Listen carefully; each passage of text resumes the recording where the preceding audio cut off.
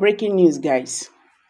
International group warns Southeast governors against giving land to herdsmen.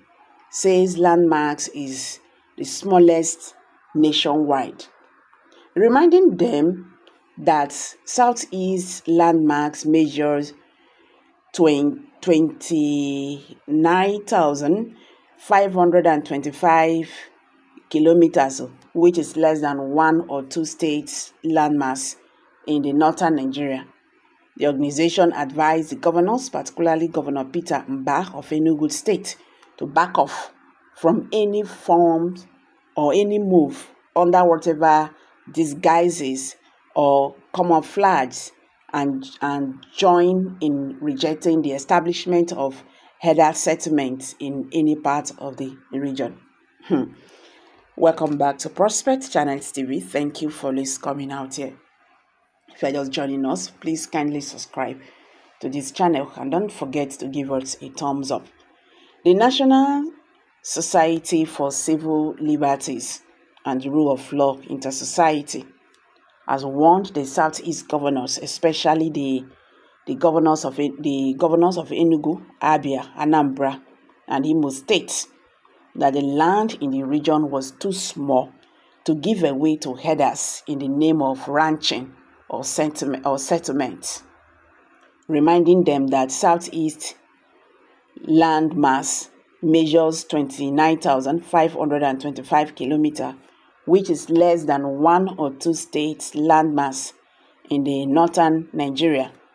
The organization advised the governors, particularly Governor Peter Mba of Enugu State, to back off from any form of moves under the whatever disguises or camouflages and join in rejecting the establishment of herders settlements in any part of the region. These moves must be done away with in the entire Southeast or be lawfully and popularly resisted, Inter-Society warned in a report issued in Enugu Wednesday.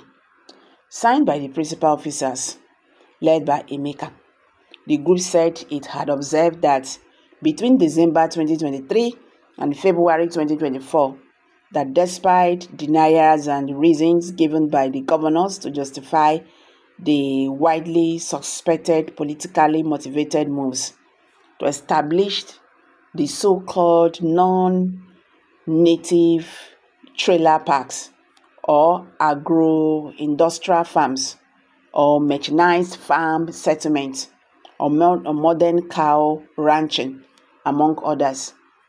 Most social clusters have remained saturated with strong suspicions that the governors are being economical with the truth. Why such move has clandestinely been intensified at sub-state government level in Anambra State since 2022 through the Minister of Homeland Security and his commissioner in Enugu and Abia State. They are believed to have reared their ugly head since December 2023 after the Electoral Appeals Court judgment in the 2023 governorship polls in the two states. These moves are made more suspicious going by the fact that these governors and their governments, particularly those of Enugu and Anambra, hardly speak out publicly in strong condemnation of jihadist Fulani herdsmen violence in their respective states, including abductions and killings in captivity, sexual violence, open killings, property robberies and seizure, and wanton destruction of farmland and crops.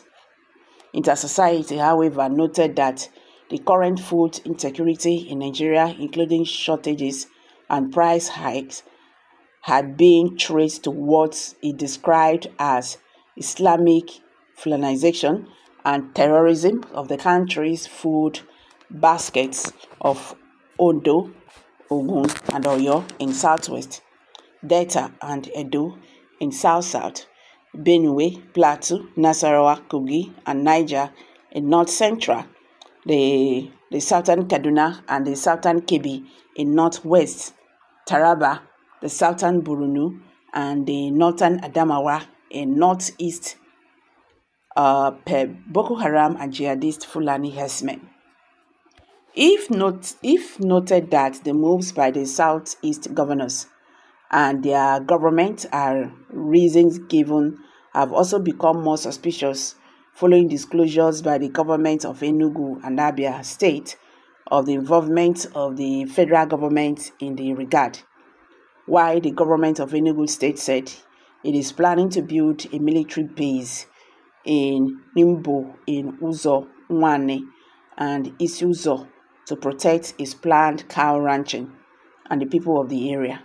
The government of Abia State said it is collaborating with the federal government to build a non-native trailer park at Arongwa.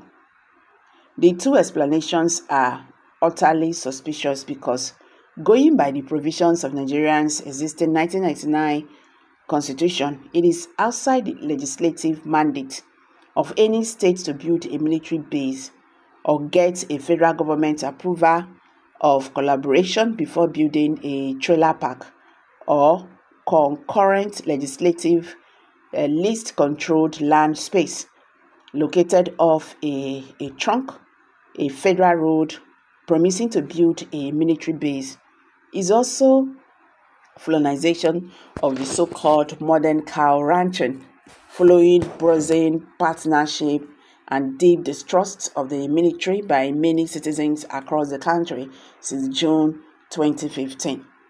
The group said that there are doubts and fears by members of the public, including the cross-sections of communal stakeholders, following the partisan and segregated ways and manners in which the federal government of Nigeria handled its rural agricultural policies and programs since 2016, during which the then government under General Muhammadu Buhari retired, not only promoted primitive Fulani cattle grazing and its network as a national policy, but also have it militarized. So guys, what's your take on this? Let's hear from you. Kindly drop your comments below the comment section. Please don't forget to subscribe to this channel, share this video, let it go viral. Let Nigerians understand what is going on in the Nigerian political landscape. Thank you.